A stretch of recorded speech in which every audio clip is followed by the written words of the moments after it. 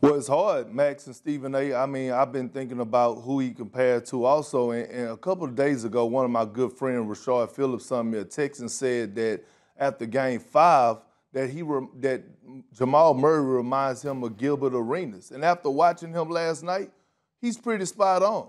I mean, it's nothing offensively that Jamal Murray can't do. When you look at him, he's a great three-point shooter. The way that he's able to get separation and create on his own on the three-point line, especially when he get bigger guys on him. Also, Max, you said a great point. He's a bigger guard. I watched him. He's not afraid to go down in the post. He got the ball on the string with great handles. He finishes well around the basket. So when I'm looking at Jamal Murray and his offensive package, it reminds me a lot of Gilbert Arenas, and my guy was spot on with this. And I'm with you, Stephen A. At what point are they going to trap this brother? He's single-handedly beating them right now. And in the playoffs, Quinn Snyder, listen, brother, you have to do better. You have to make someone else beat you. This guy is single-handedly taking over the game, and he's dominating on some Michael Jordan-type stuff. That was some Allen Iverson-type stuff. That's the name that you're starting to put his name in those type of conversations, and you got to get the ball out of his hands. And credit to Donovan Mitchell because he's competing. One thing I can say about Donovan Mitchell, not only is he exploding offensively, but on the defensive end, I'm watching him, and late in the fourth, he's taking on the challenge. He's trying to stop Jamal Murray. Now, we got to give some credit where credit's due to Coach Malone because he made the necessary adjustments by putting in, the Grant kid in the starting lineup and also spacing the floor with Jokic and putting these guys in position to be successful. So he switched things up. Now it's time for Utah to switch things up, or it might be too late because I might be with you, Stephen A., and saying that Denver go close this out in 7. Close this out in Game 7. Guys, who's been better?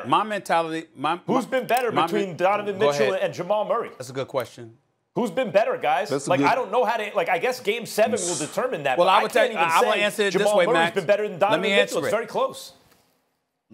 Let me answer your question. I would tell you that Donovan Mitchell was better the first 3 games, and Jamal Murray has been better the last 3. Yeah. That would be my answer to that question. It's pretty even because it's been back and forth in that way. But I also take this a step further. Here's why I'm rooting for Denver.